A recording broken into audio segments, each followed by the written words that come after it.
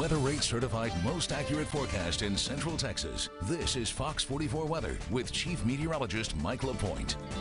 Our heat advisory still in effect. It is still pretty hot here in our area. That runs until 7 o'clock tonight. We're still talking hot conditions after that too. So again, just use some caution if you're going to be out and about later on this evening. Our current temperature 93 degrees here in Waco. It is 93 over toward Limpasas. Just as hot as you work your way off to the east. 92 in Hernan. The Palestine area checks in right at 91 degrees. But take a look at all of the heat index numbers. All in the triple digits. 107 is what it feels like in Temple. 103 in Killeen.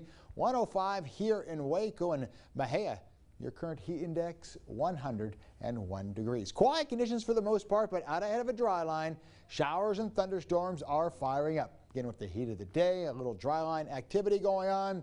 That's where the thunderstorm activity is. Otherwise, we're looking at relatively quiet weather for the most part. A few clouds well down to the south and east, but eventually all that will start to be moving in our direction overnight tonight. Take a look at our futurecast. 7 o'clock tonight. Again, quiet conditions. If you are headed out tonight, maybe meeting some friends, we are looking good, but we are looking very warm. Temperatures falling back into the upper 80s and lower 90s.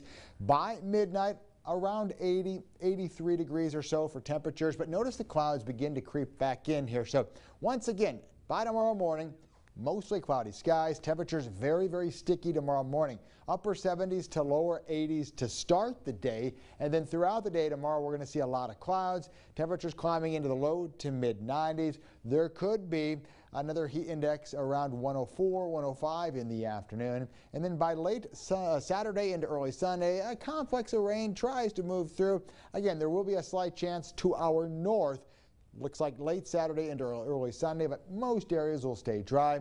And as we start the day on Sunday, it'll be mostly cloudy. Again, a little sunshine from time to time with temperatures climbing into the upper 80s, lower 90s. There will be a chance of scattered showers and storms, I think, in the afternoon hours, mainly to the east of I-35. But as we hit the evening hours and overnight, a much better chance right here in our region. Matter of fact, the Storm Prediction Center has most of our area under a slight risk of severe weather. This is for Sunday night as that storm system approaches, as an upper level system moves in here by the Sunday night into early Monday. So we'll watch for the threat of some very strong winds and some hail. As for tonight, though, increasing clouds, very warm, about 80 degrees. And then tomorrow, mostly cloudy, breezy and humid. 95 the high with a heat index of 105. And take a look at the long-range forecast. There's our rain chances. They go up by Sunday evening.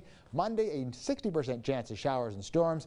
But temperatures all week long will be hovering in the low to mid-90s for highs. And same story down toward the Brazos Valley. Again, dry tomorrow, but some showers and storms begin to move in by late Sunday into Monday into Tuesday with temperatures very seasonal. As you can see there, they will be in the low to mid-90s.